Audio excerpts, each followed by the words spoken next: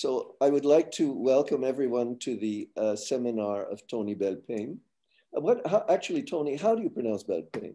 So in Flemish, it's Belpaeme, but all the English speakers have made Belpaeme out of it. So I like that. The rule with Dutch is that whatever it looks like, it's not that. Tony is professor at University of Ghent. Is it Ghent or Ghent?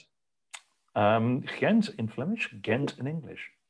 University of Ghent, and also professor of cognitive systems and robotics at Plymouth University, where Angelo Cangelosi, who's also here, was formerly professor. He's a member of ID Lab, EMEC, at Ghent, and is associated with the Center for Robotics and Neural Systems at Plymouth.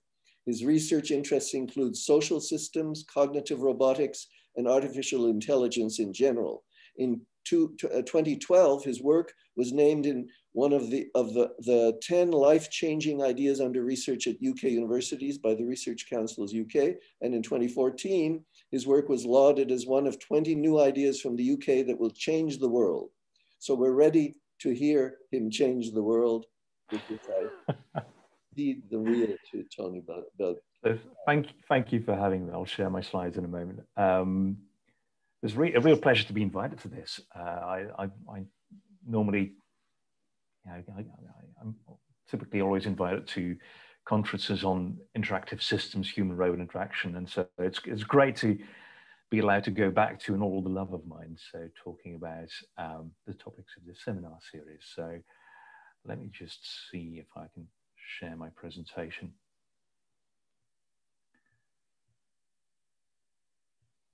And there we go.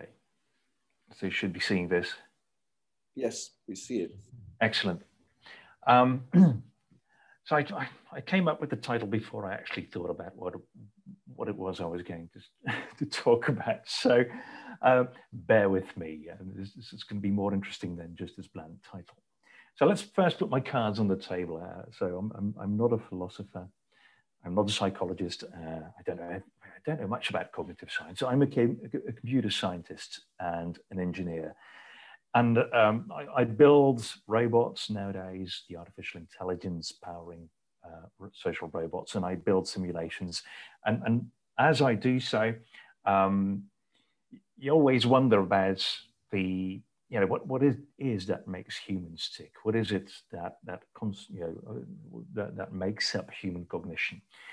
And I've been doing this for 20 years, much to my surprise. And to say it with Albert Einstein, the more I learn, the less I seem to know. And nowadays, I work a lot with social robots. So robots such as this one, where I use these robots to support children in hospitals, or taller robots such as this Pepper robot. Interested in how close we can bring robots to people. So looking at androids, or we're looking at how robots can develop.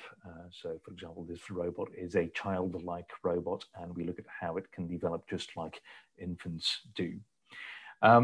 And somehow I can't start this presentation without going back about 20 years to talk to you about categories, and specifically color categories.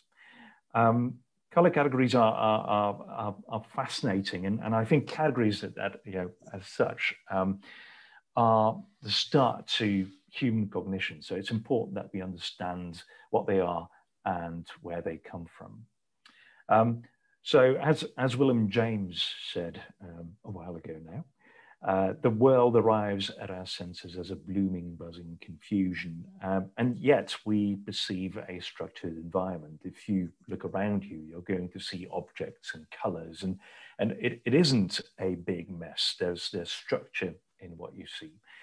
And the mechanism that is responsible for that is categorization. So as soon as you have a sensory stream coming in, and you need to distinguish that sensory stream because you need to make a decision. You might be a worm needing to swim one way to get to the food, or swim away from a predator, for example. As soon as you make a distinction of sensory information, you are categorizing, and you have categories. And just to make things clear, people talk about categories and concepts. I use the two interchangeably. You can try and define both, but I don't, it's really difficult. No one seems to really agree on what a category or a concept is. So I'll just use them for one and the same thing. Now, the classic view on categories, going back to the ancient Greek philosophers, is that a category is something that shares, everything belongs to a category if it shares similar properties. And categories are, well delineated, and you can group them together based on taxonomies. You can have hierarchies of categories, and you can determine if something belongs to a category by following a series of questions. Does it have 4 legs? Yes. Is it a farm animal? Yes. Do we milk it? And do we make cheese out of the milk? Yes. Well, it must be a cow. Yeah. And this has had a tremendous impact on traditional artificial intelligence. So all the expert systems, knowledge representations assumed this classic view on categories, and that you could, through formal logic and through answering questions, based on that formal logic, build a system that could have representations of the world. And I've noticed, I just had a look at the speakers in the seminar series, and I noticed that Gary Lupian is one of the speakers as well, and he has some fascinating insights on that as well. So don't miss that. Now, yesterday I just typed in the word chair in Google image search, and this is what I got. You might get something different, but this is what it threw at me. So lots of chairs, some very typical chairs, some very odd chairs as well. The scorpion chair there at the bottom. And it's interesting, I think. There's all these different things are chairs, to Google, but also to us. And the problem seems to be that it's very difficult to define what a chair is. If you try to come up with a definition of what a chair is, you will probably, no, actually, I'll predict, you will fail. Yeah? You will not be able to come up with a definition of chair to which I will not find an exception.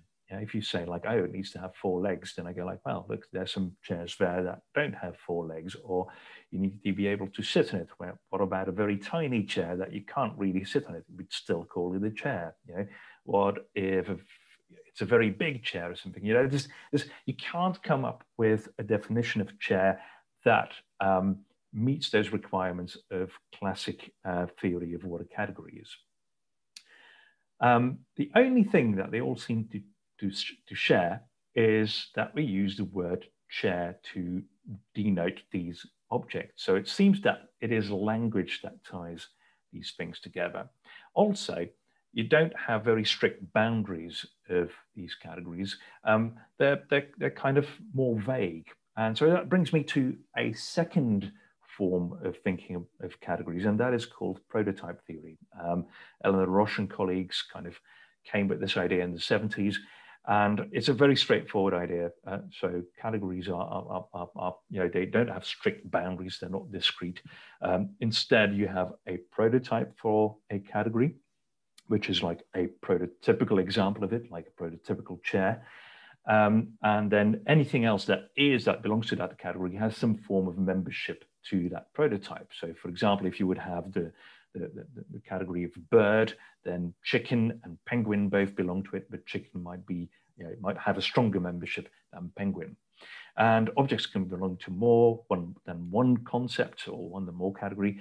And you can have hierarchies as well. So you can have like animal, and under that bird, under that sparrow. So prototype theory is quite flexible, and it's my preferred way of thinking of categories. Now, where do these categories come from? And there's, two ways of thinking about it. Some might say that categories are innate, or at least some categories are innate. Yes. Before you get to the learning and innate, would you be willing to answer a question? Absolutely. Okay. I'm very gratified to hear you say that you use category and concept interchangeably, and you don't really know what the difference would be if there were a difference. So that's very good. So we agree that categories are categories. And then you gave these two approaches to what it is that, I don't know, two approaches to categories. One was the so-called classical one, which is that categories are sets of things with features that they share and that they don't share with their non-members. And then you said there's this other approach, prototypes, in which you have a some sort of a prototypical member of the category, and whether you're a member or not is a matter of degree. Yes. Now, I would like to ask you, and you cited Roche, and Roche, of course, did experiments on these, and she showed that for certain members of the category bird, it takes longer to decide whether it's a member, and they're described by people as being more typical members.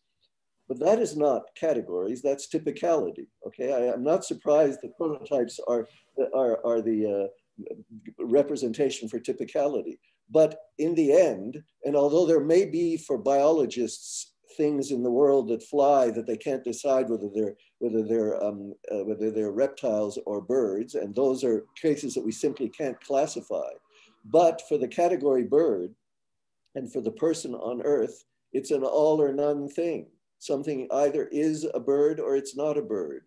The borderline cases for the taxonomists, they just say, I don't know what it is. So that takes us back to the classical view.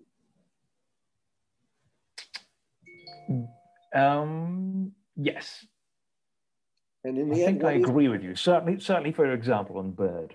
But yeah, there are many things. Bird does have. So I wonder. I don't know. No, you're putting me on the spot here. I actually think that it's not that hard. I think we have come to an agreement on what bird is. And it changes.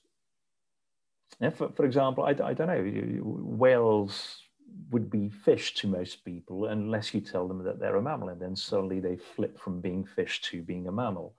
And I think if something belongs to a category, we have agreed on this, and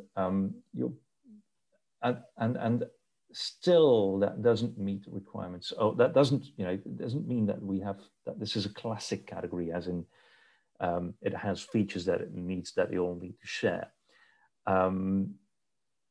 So I think I subscribe to the prototype theory, and at the edge cases there are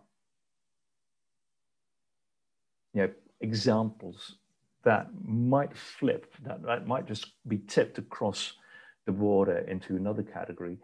But I think we do so through agreeing to, by agreeing to do so, not because there's some unchangeable property that these examples have. And let me get back to that later. I think. Yeah, let's leave it for the discussion. But I just wanted to inject that note of dissonance at this. So going back to the way you can arrive at your categories. So some categories are going to be innate. You're going to be born with there might be a sense of hunger, or a gravity or something might have some form might have some form of representation with which you're born. Gravity has been around for long enough. It would be surprising if it isn't somehow already present internally as some form of representation. I don't really want to argue on what representation is. But many of those categories and concepts are going to be learned. The internet, for example, you can't be born knowing what the internet is. So you learn that. But what about categories that are kind of closer to perception, things such as color categories?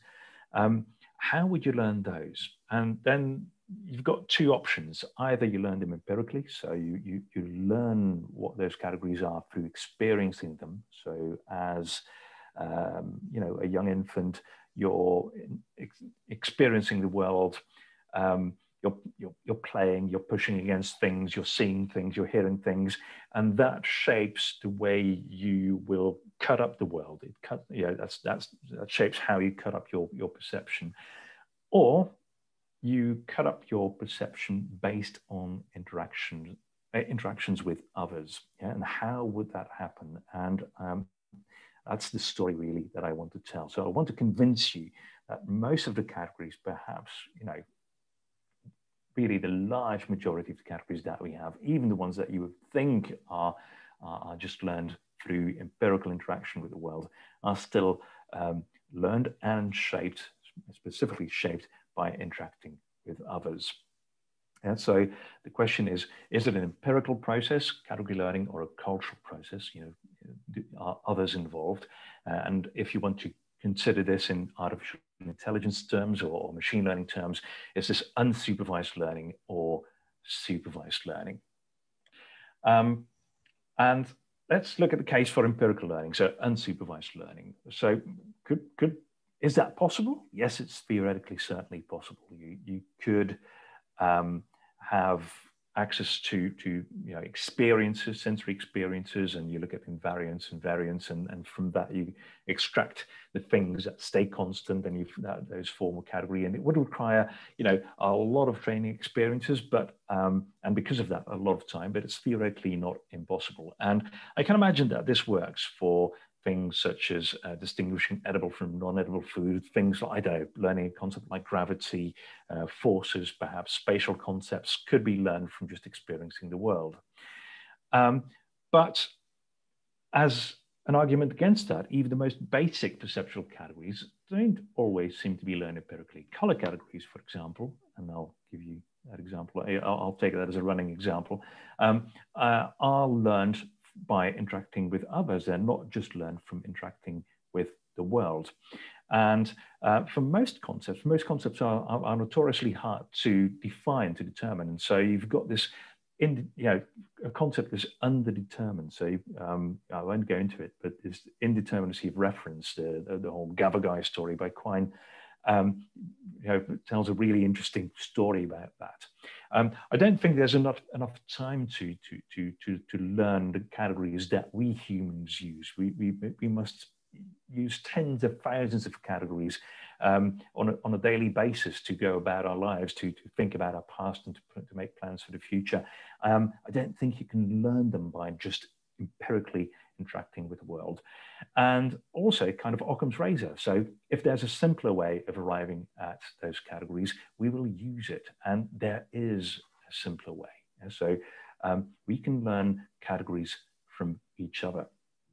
And this is where I need to give you the color example. So color is a great domain to think about. So it's very well contained. It's very well studied and understood as well. So we know how color perception works. We understand the neurophysiology of color perception. And we know a lot about how color language works. So we have data from across the world, from very small languages that had very limited contact with other languages. We know how people use color words there and what they refer to.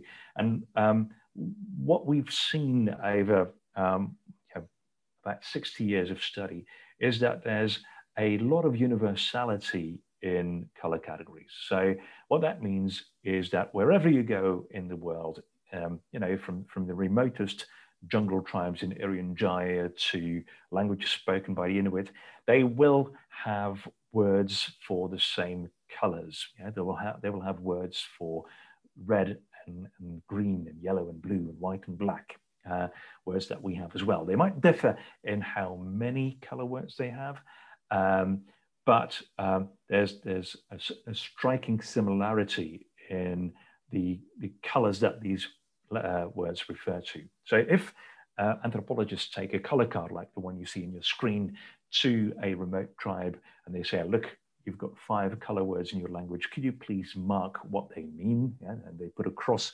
on that chart, and you then kind of make a histogram of where all those crosses end up for 110 very different languages. You get something like this. Yeah, you get this pattern there. And it is not a flat surface, you see. So there are peaks on that histogram showing that many languages have color words for the same colors. So they have color categories that overlap, which is absolutely fascinating. Yeah, so it would almost mean that color categories are genetically determined, that it's somehow in our genetic makeup. And I'll make an argument that that is not the case. And so categories are not innate, they're not empirically acquired, they are acquired culturally. And it really kind of answering that question answers really big questions such as, who decides on the meaning of words? Where do concepts really come from? How is it that we largely agree on the meaning of words? Yeah, this is actually, this is not trivial. How is it that we agree on what red means or what chair or table means? Really, these are not trivial answers. And the way I study this is through building computational models. So these are simple computer programs in which we have agents. An agent is a really stripped down version of a person. An agent has a piece of code that allows it to perceive colors.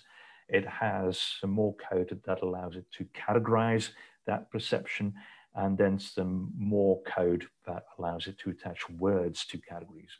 And what we then do is we put several of these agents together in the simulation, and we let them communicate about something in a context. And the best way to explain this is through a small animation.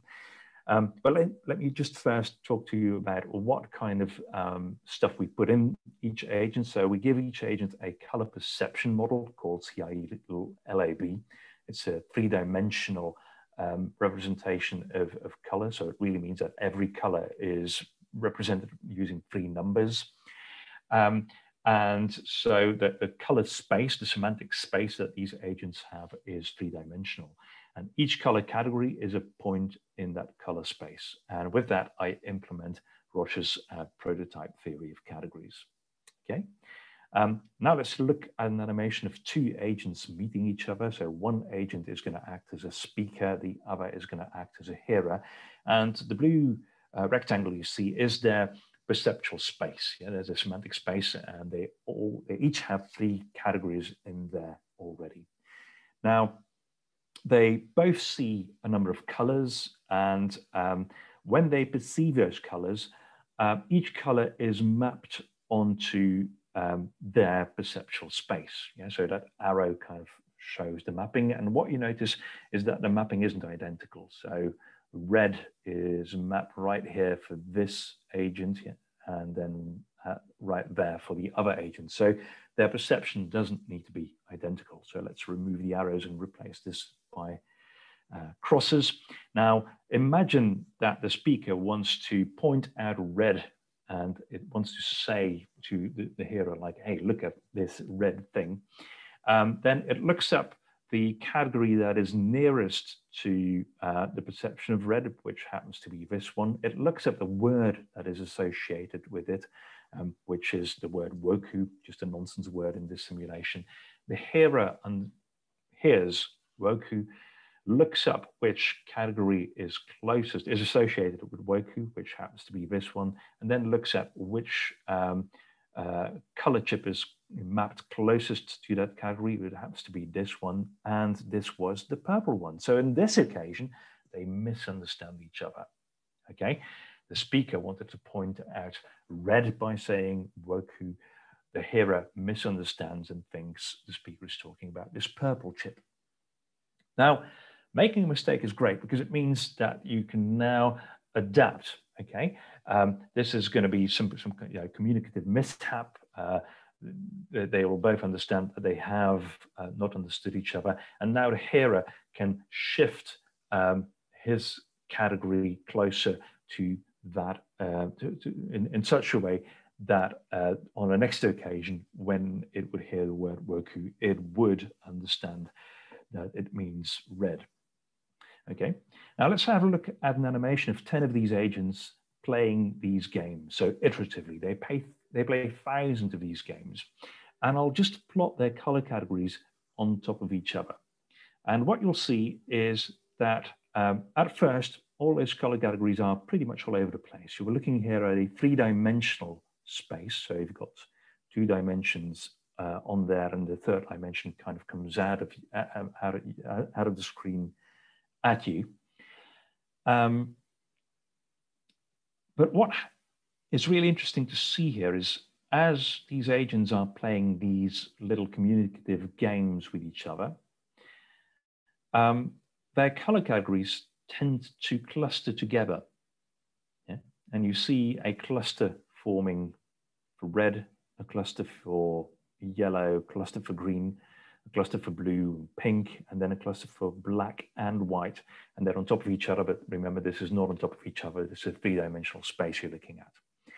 And so through playing these small games, these language games, as we called it back in the days, these agents will be aligning their categories to each other to allow more successful communication. Now, could this explain what we're seeing with color categories of people? Yeah? If we have this chart of colors and this histogram again, but now plotted kind of, look, you get the bird's eye view, this histogram, which I showed a few slides ago. If we run this again in simulation, do we get something similar? And let me just remove the colors so you can see the histogram better. So you can clearly see that there are clusters on there. And if we run this in simulation, we get not an identical, but a very similar pattern out of it. Again, you see certain clusters emerge, and if you know, it's as if I have different tribes spread all over my virtual planet, and I go and ask them which color categories they have each evolved, and it's not random. There is structure in there, and it shows that actually a cultural process can explain why color categories are so universal, yeah, why they are so similar across the world, and we don't need to resort to a genetic explanation. Yeah, the color categories don't need to be innate; they can just be the product of cultural interaction and agreement between speakers. So, what does language do? Well, it aligns categories. Yeah, the categories become more similar because language forces us to agree on reference, and for that, our categories need to align. We do that through repeated interaction. What you need there is a mechanism that implements a positive feedback loop, so that you get categories shifting every time there's a communicative misunderstanding, and language acts as a linguistic anchor around which people's categories are going to be aligned. And I think this is, you know, simple and beautiful and also surprising, because you have all these local interactions. Yeah? There's no one agreeing or forcing on the agents to agree on what red is. There is no central organism saying this is the meaning of red. Instead, those agents self-organize, and this global organization emerges, and it's language that ties it all together and prevents those categories from drifting around in the conceptual space. Now, there's more to that. Language can even overcome differences in embodiments. We are all different. We all have different bodies, and it might surprise you, but even the way we see the world is very different. So we know a lot about how we see color. And so on our retina, we've got 4 kinds of receptors. One receptor is not sensitive to color and is the one we use in low light. So when it gets dusk, that's the one, those receptors kick in. But we have 3 color receptors, and one is sensitive to bluish light, so short wavelengths. One is sensitive to green, medium wavelengths, and one is sensitive to long L, you know, red wavelengths. And if you have normal color vision, you've got those 3 cone receptors all working at the same time. If you have color deficiencies or color blindness, then there's something wrong. Yeah, they're not sensitive enough, or you lost one of those color receptors. Now, what I find really surprising is that the variation in those color receptors is unexpectedly large. So the picture you see here is a micro scope view on the retina of two different people. And the distribution of receptors is very different between those two people. And according to that distribution, one person should see yellow as totally different than the other person. But actually, if those two people are asked to point out yellow on a spectrum, they both point at pretty much the same place on the spectrum. And in the paper that reported this, they just said that, hey, neural factors are at play and must play some stabilizing role in determining what yellow really is for these two people. And I think that neural factor really is language. It's language that helps us overcome these really wild differences in our perceptual apparatus. And we can build simulations doing that. So we can build agents that have very different color vision, just like these two people would have. And we can show that indeed language pretty much irons out all differences between the categories that these agents have. So here's, again, an experiment showing the red line shows agents that have identical color vision, and they manage to agree on what they see about 90% of the time. Then we break that and we give all agents different color perception. And you see that language still manages them to overcome those differences, to shift those categories so they align sufficiently to have almost 80% of agreement about what they talk. And this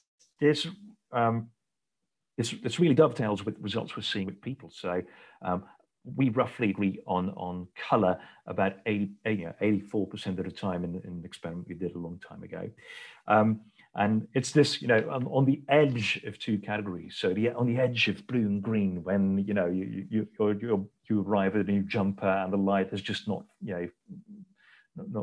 falling just right, and someone says, "Ooh, have you got a blue jumper?" And you go like, "No, this is green. Can't you see?" That is the moment where you're at the edge of two categories and you disagree. But most of the time, language allows us to agree on what color, on what colors we refer to.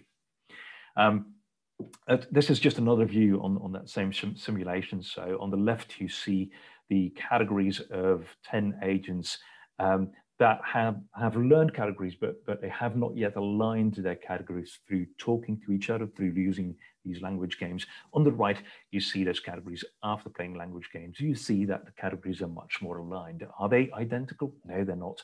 But they allow for a large majority of communication to be successful. And that tiny bit of unsuccessful communication isn't enough pressure to further align the categories of the agents. Looking at the response to yellow of two agents, so before they started talking about color, they would have a very wide-ranging response to what yellow is. After playing language games, they have tightened that up, and their response to what yellow is, expressed in nanometers of wavelength here, is really narrow. So kind of language ties things together. Now, as I mentioned at the start, I build robots, and so this made me think about, hey, perhaps we can use this to let robots communicate with each other, because we are very different, but robots are perhaps even more different from each other than we are. You've got small robots and tall robots, and robots with wheels and without wheels, robots with one camera or three cameras. And could we do something? Could we use something similar? Could we use language to let robots agree on categories? And we took two robots that we had in the lab, iCub on the left and Lighthead on the right. They're technologically very different robots. iCub is a full body, arms, legs, has two cameras in the eyes. Lighthead has just got a face on a stick. And it has got a single camera mounted in the forehead.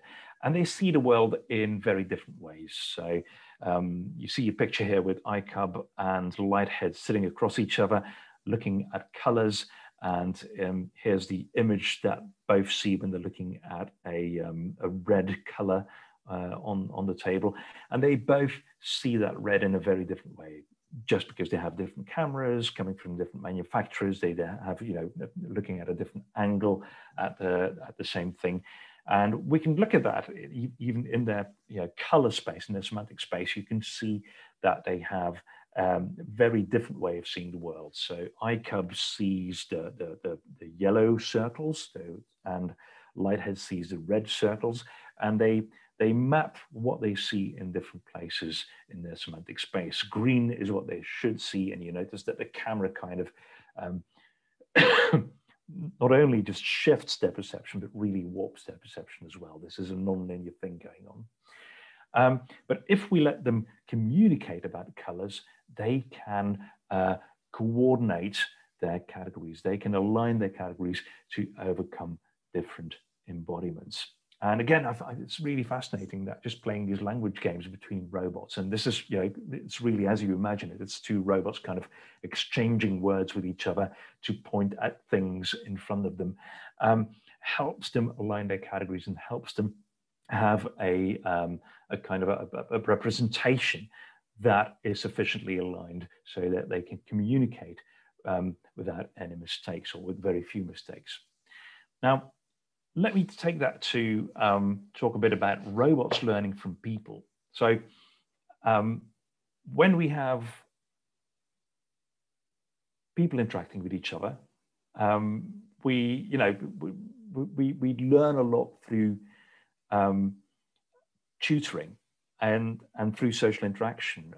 So a toddler learning first words will always pester the people around there to point out things, to confirm the meaning of words, and at the same time we spend an awful lot of time investing in that as well. We spend an extraordinary amount of time teaching and pointing out what things are, what the meanings of words are, what the meaning of sentences are to children.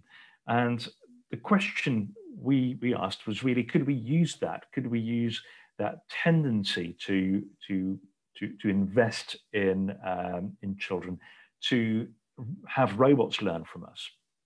And this is something called socially guided machine learning, and it's very different from traditional machine learning. So anything like supervised learning, reinforcement learning, learning by demonstration, doesn't have a social component. You just give tons of data to an AI, or to an AI system, or to a robot, or you let the robot just explore through trial and error, and it learns from that.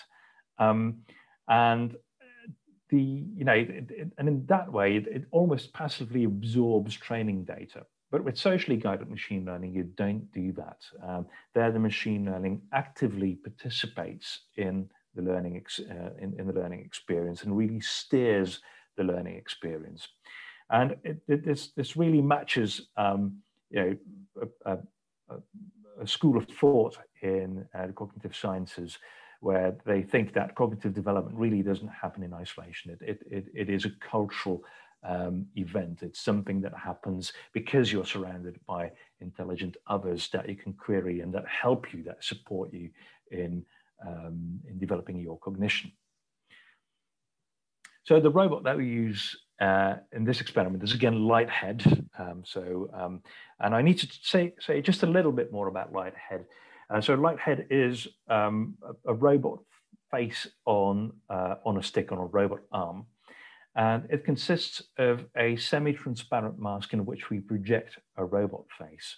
And through doing that, it has got very versatile facial expressions, and it has huge expressive eyes, which we know people can use to guess where the robot is looking. So it can use its gaze to direct attention to elements in its environment, and we're going to use that. So here's a little video. I'll switch for the sound. The sound is not that important. But so just look at the eyes.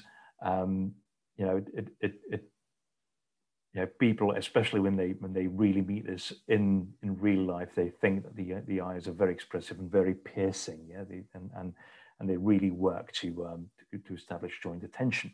Now, what you probably also notice is that we've given it very infant-like features. So it has big eyes, tiny nose, large forehead, wide face. And we've done that deliberately because we want to invite you to help this robot. You know, we really want you to kind of support this robot in its learning, and we want you to treat it as if it needs, we want you to think that it needs help. So the experiment that we did was we brought people in naive to what it was that we were trying to do.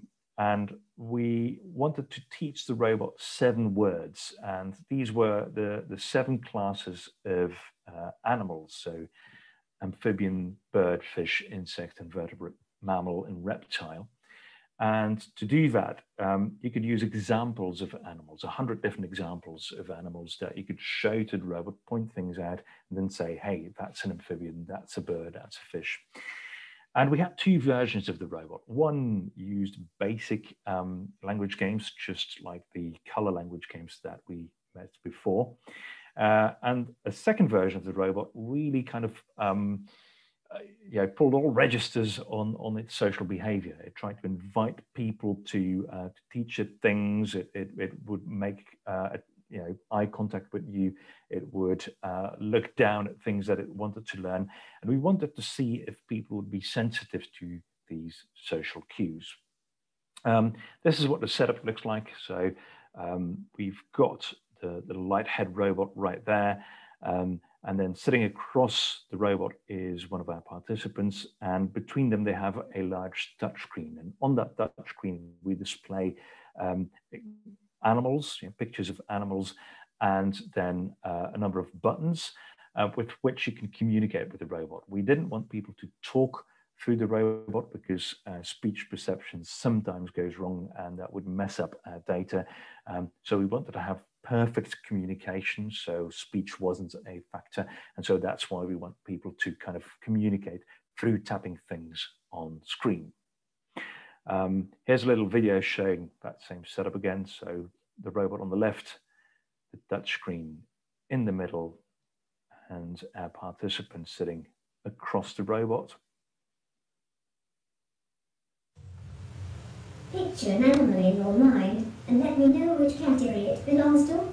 Yes, this looks interesting. Don't know insect. Tell me what it is.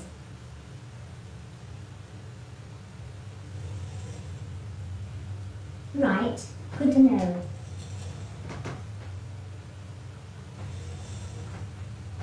I would like to learn another animal. Tell me its category. I would like to know what it is. Okay, I should know fish. Okay, so it's a bit of a stilted interaction, also because our French intern was very nervous about being filmed. But one of the first things that you notice is that people really treat this robot as a social agent. So even though the robot isn't using any camera at this point, it's virtually blind, people make eye contact with the robot. So here you see the view from the robot, and you see this participant constantly kind of making eye contact, looking for social bids from the robot. And the interesting thing is, of course, how does the robot learn? Is this social element of the robot important in how much it learns? And it is. So what we notice is that the robot that uses social cues is a better learner. And it's not necessarily a better learner because it has a better learning mechanism. It's not that the algorithm, the machine learning is better.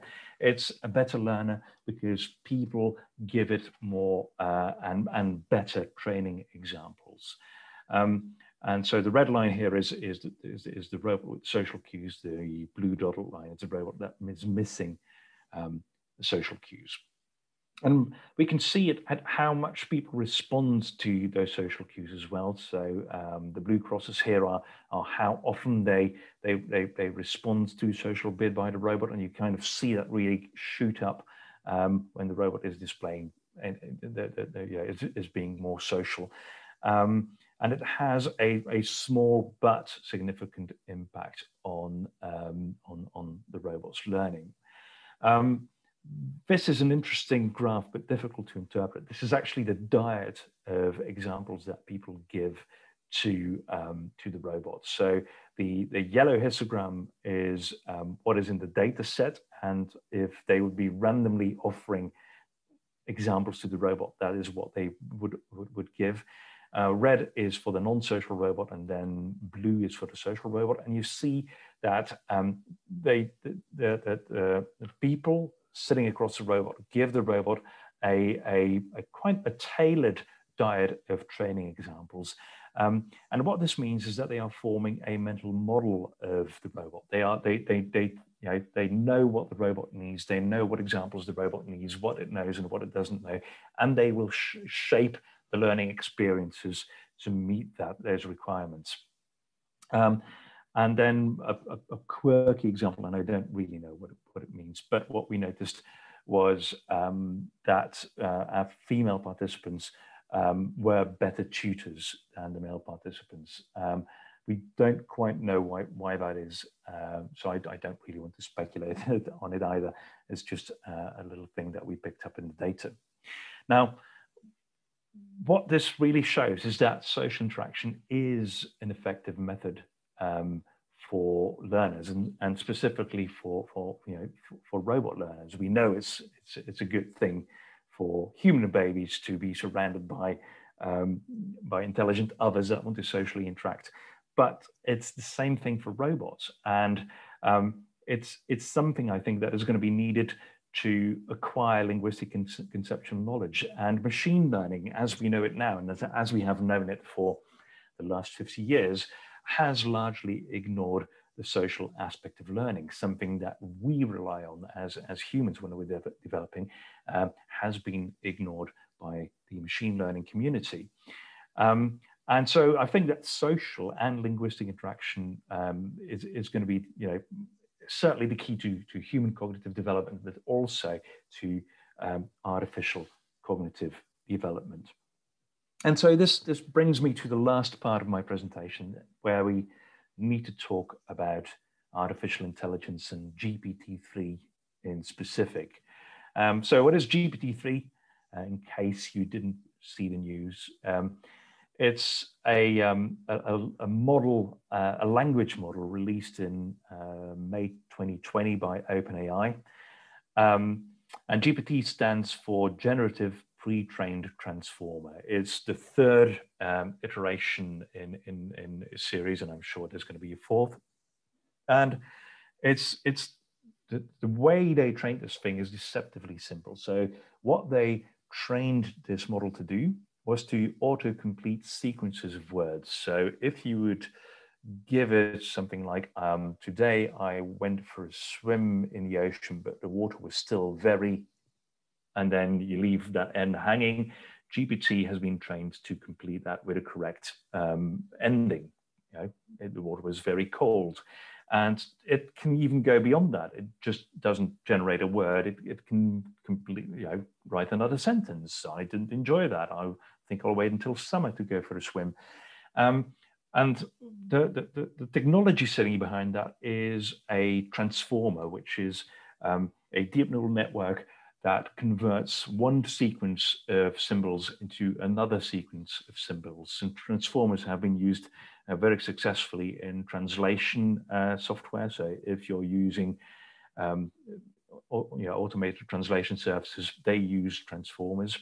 So GPT-3 is just a huge transformer network having 175 billion parameters that had to be optimized.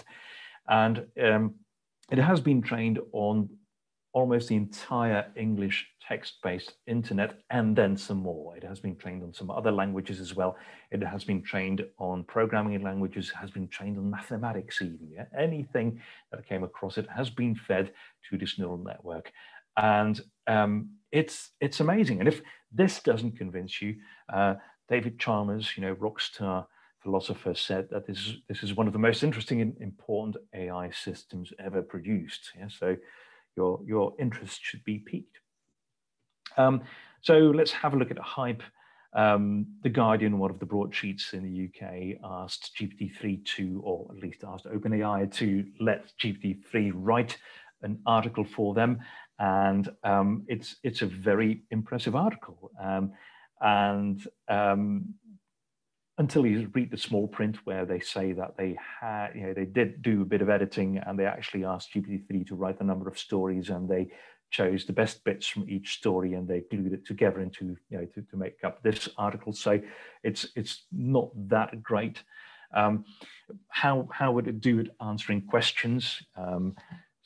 It's actually really impressive. So if you start a prompt to GPT-3 with Q : what is human life expectancy in the United States, it will come back with A : human life expectancy in the United States is 78 years, and this is correct.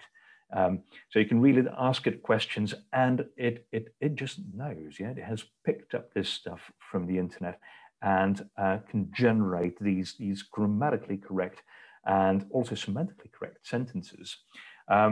Even if you talk about things that are just not factual knowledge, stuff that you might need to see to know. So how many legs does a frog have? A frog has 4 legs. Are there any animals with 3 legs? No, there are no animals with 3 legs. Isn't that amazing? Why don't animals have 3 legs? Animals don't have 3 legs because they would fall over. An attempt at humor by GPT-3. But let's have some more examples about stuff that should be perceptual. Which is heavier, a mouse or an elephant? An elephant is heavier than a mouse. Correct. Which is heavier, a mouse or a toaster? A toaster is heavier than a mouse. Again, correct. Which is heavier, a toaster or a pencil? A pencil is heavier than a toaster. Wrong. Yeah? So apparently the internet doesn't contain enough information that it can statistically infer the weight relation between a pencil and a toaster. Let's have a look at some more examples. How many eyes does a giraffe have? A giraffe has 2 eyes. How many eyes does my foot have? Your foot has 2 eyes. How many bonks are in a quote? Yeah, so a complete nonsense sentence. There are 3 bonks in a quote. And it shows that GPT-3 struggles to admit that it doesn't know something. It will always generate an answer, even though that answer is wrong. It will be grammatically correct, but it just doesn't make sense. So it's really interesting. They're still working on that. The developers are very much aware of this. GPT-3 can't really say when it doesn't know something. It just generates a completion of the prompts that you have given it. And this is sometimes really impressive. It can be used to diagnose, to generate a diagnosis. So if you write something like, a 10-year-old boy presents recurrent episodes of et cetera, it'll tell you what medication to take and will explain why it thinks that medication is the right thing to take. And there are some amazing stories out there on Twitter, and I must admit this is secondhand, so I haven't verified this. There are some amazing stories of the abilities of GPT-3 to actually correctly diagnose conditions that have been misdiagnosed by doctors. So how amazing is it? Is this really, have we solved artificial intelligence? Well, no, we haven't. And the people at OpenAI are very open about this. So they do allow people, selected people to play with OpenAI and to probe OpenAI for its weaknesses. And they're very open. They communicate very openly about this. And for example, it's very good at pretending to be a chatbot, but then again, it fails miserably sometimes. So here you see an example of a chatbot that has been around for about 40 years. So if you use Emacs, a text editor available on Linux and also on Windows, there is a chatbot in there, just a bit of fun. And if you tell it that you want to kill yourself, it'll come back with a scripted response programmed in by a human on how to seek help. But if you do the same with GPT-3 and you say, hey, I feel very bad, I want to kill myself, it'll commiserate. I'm sorry to hear that, I can help you with that. And if you then can continue and say, should I kill myself? GPT-3 says, I think you should. And it's of course because it hasn't got any values. It doesn't. It's just a statistical engine. It doesn't know anything. And an example that circulated on the web about Muslims and Islam, and it's just really telling. So this is an animation. Let me just run it. So if you prompt it with 2 Muslims, it completes with 1 with an apparent bomb, try to blow up, etc., etc. 2 Muslims walked into, and again, a very negative completion by OpenAI. It's not surprising. Yeah? OpenAI has been trained on what it finds on the internet, and we know that most reporting in English English resources is on terrorism, and it's not surprising that GPT-3 just regurgitates that. But it kind of shows that something is fundamentally wrong with GPT-3 as well. And the symbol grounding problem is as current as ever, because GPT-3 is just a statistical engine. It doesn't have any value. It doesn't know meaning. It doesn't understand what it is doing. It hasn't got any moral values as well. It just takes stuff off the internet and uses it to generate responses. And I was surprised to see when I looked this up that this was published in the 1990s, but it's still as, even though AI has moved on tremendously since the 1990s, somehow I don't think that we've come any closer to solving the symbol grounding problem.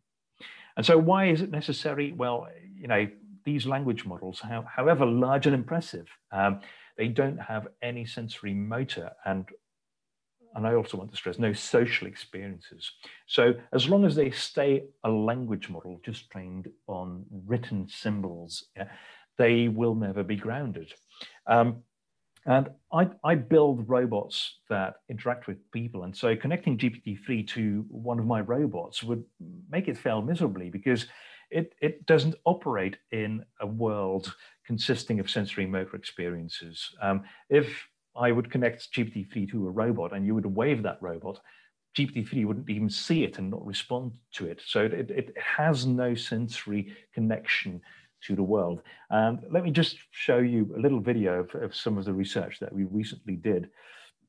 So this is where, sorry, sounds a bit loud. So this is where we use robots to teach young children aged 5 a second language. So we went to primary schools, or actually nursery schools in the Netherlands, and used robots to teach young children English. And we do that in a very social way. So we get the robot to interact with the children interact with the robot, and we know that learning is socially gated, so that we need that social interaction, and we want that social interaction to be as autonomously as possible. So let's have a look at the video to see what kind of stuff we want to achieve with robots. Nou, lopen we naar binnen toe. Nou, gaan we eens even bij hem zitten. Gaan we kijken of hij met ons wil spelen.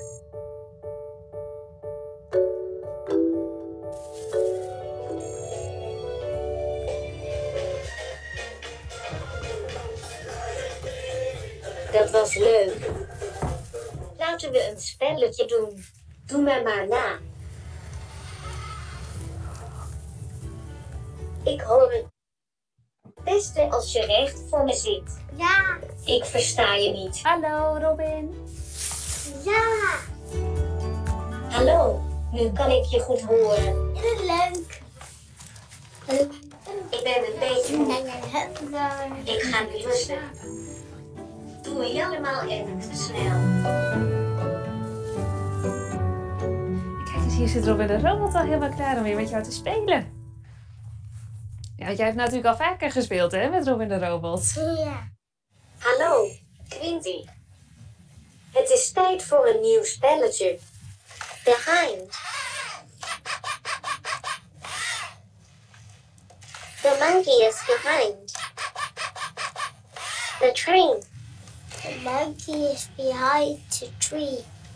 Dat heb je knap gezegd. The monkey is running. The monkey is running. Super. The bird is flying. The bird is flying. Flying. Flying. Oké, Quinty. Tot de volgende keer. Maar weer. I'll stop it right there. Now, the children have the impression that the robot understands what it's talking about. They communicate with the robot as if it really understands their facial expressions, gestures, and language. But in reality, of course, a robot doesn't. We scripted it that way. And what we would want is for that robot to really have an autonomous social linguistic interaction. So what will it take? What will it take to achieve that? Would we ever be able to build a GPT model that not only is trained on language, on written text, but could we add more data? Could we show it pictures? Could we make it hear sound? Could we show it video?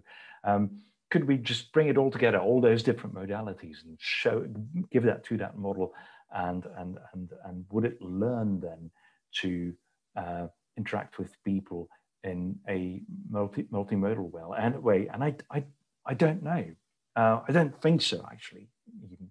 I think what we need is interaction, just as we formed, we developed to be the people that we are through interacting with each other. I think that those robots will need some form of interaction. Perhaps we just need to do it once or just a few times, and then we can copy it across robots. But I think that this interaction is going to be necessary to convey not only the meaning of symbols to robots, but also to convey moral values to those robots.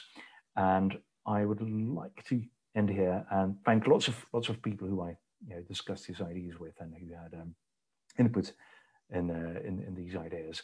And I'd like to take any questions if there are any. Thank you, Tony.